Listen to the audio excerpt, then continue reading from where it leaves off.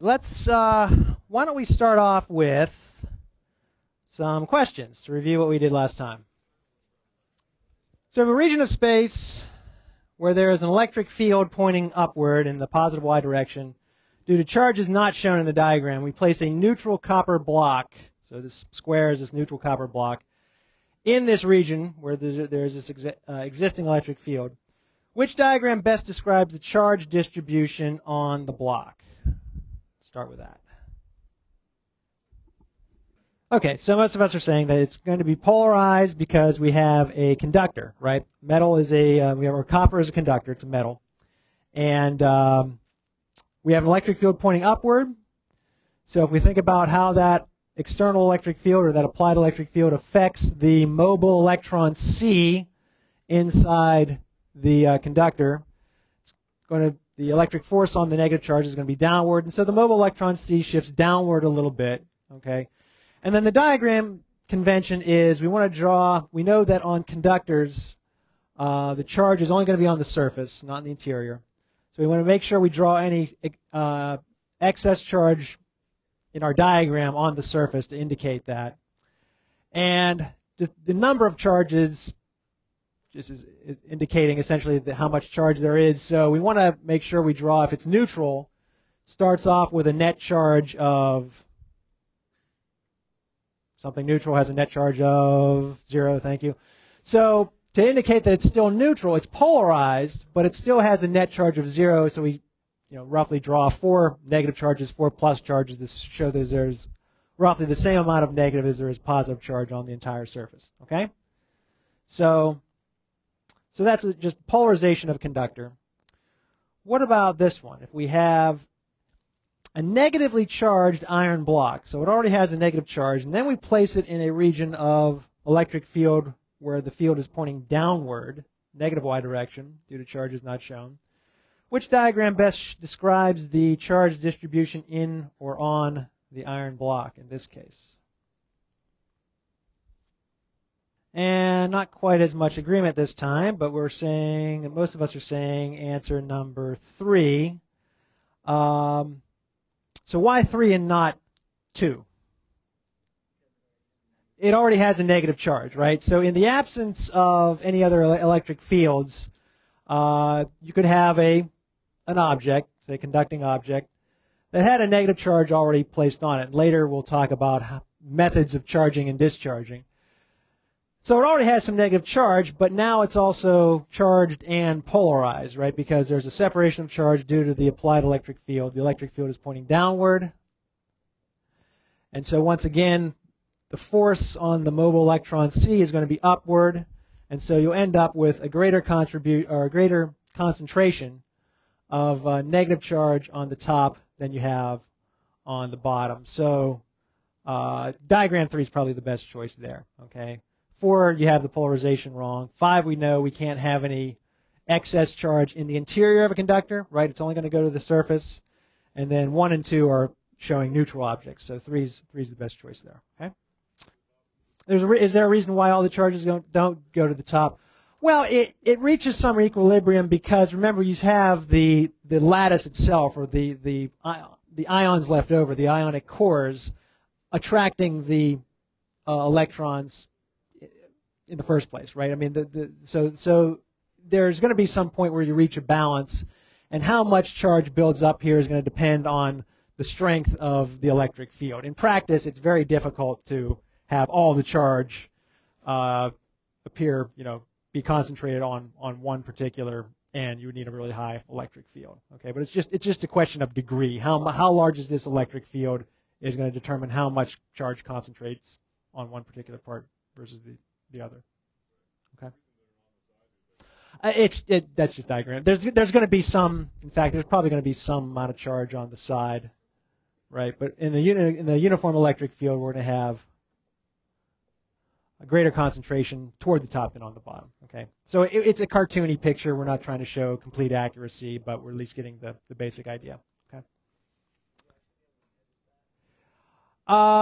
Sure. How would you notice that? You could measure the electric field at some particular location, right? because you could say at this observation location, we have the original electric field that's being applied by the external charges, right? But now we're also going to have a net electric field or an electric field contribution due to the charges on the surface, right? If we're closer to a greater concentration of charge, we should notice a larger field here than versus here at the same distance, right? I mean, that might be difficult to measure, but it's one way you could measure it. Here we go. A neutral copper block is polarized as shown due to an electric field made by external charges not shown. What's the direction of the net electric field at location B, where location B is here inside the copper block? Direction of the net electric field at B.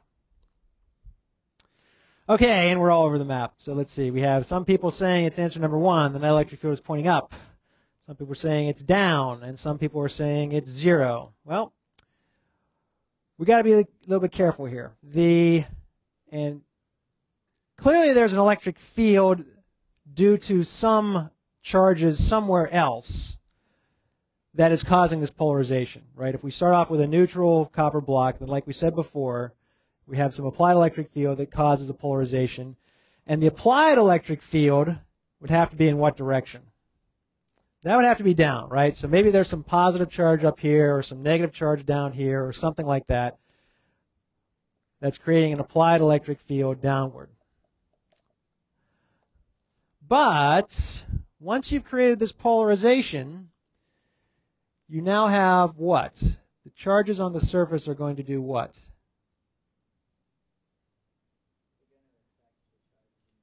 Okay, well, they're going to affect the charges on the side, but they're also going to do something at location B. Okay, so you're going to reach equilibrium, right? And so we're going to have a situation where the charges, the positive charges here and the negative charges here on the surfaces make an electric field pointing up. Okay, so if I were to write these two contributions, we have E applied and then E due to surface charges.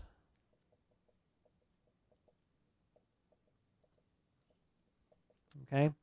Now it's got to be up, right? Positive charges make an electric field pointing away. Negative charges make an electric field pointing towards them. So both contributions give you an electric field pointing up. And then when I add those two together, what am I going to get? Going to get 0, right? Remember last time we talked about a property of conductors at static equilibrium.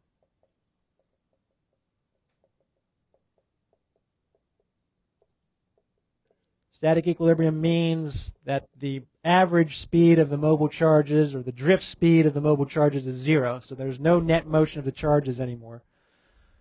Conductors at static equilibrium, inside the conductor, the net electric field is equal to 0.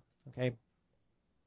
So we've got to have a point where these two are equal to each other, they cancel each other out, they're in opposite directions, E net is equal to 0. Okay, so 9 is the answer. Answer number 9 is the correct answer. So this is a tricky thing to get to wrap your head around. Let's try another example of this just to drive this home. Okay, so here's this kind of blobby looking object. Let's say it's a piece of metal, okay, some conductor. And we're looking at location A, which is inside that metal. And we have two external charges. Q1 is negative, Q2 is positive, and they're brought near this piece of metal. Take a minute in your notes, draw a diagram, draw this diagram, and then draw and label the following electric field vectors. The electric field at point A due to Q1, this negative charge. The electric field at point A due to Q2. And then the electric field at point A due to any surface charge on the metal. Okay, so take a minute and just draw the diagram and draw the electric fields, and then we'll ask a question about your diagram.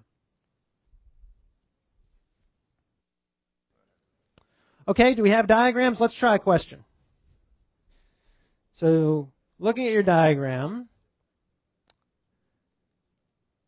which of these 4, or answer 3, don't have enough information, best resembles or is the best choice of the electric field vectors for this particular situation? E1 is the electric field due to Q1, E2 is electric field due to Q2, E metal is the electric field due to any surface charge on the metal itself. Okay, so answer number 1 looks like to be the best choice of diagram there. What's wrong with 4 and 5? What? Yeah, they only can't, or one of the fields, right? It only cancels out one of the fields. So the net electric field doesn't look like it's 0 in diagram 4 or 5. And the problem with 2 is, yeah, one's going the wrong way, right? The electric field due to the negative charge, E1, should point towards the negative. And the electric field due to the positive should point away from the positive, and it might be bigger because it's closer.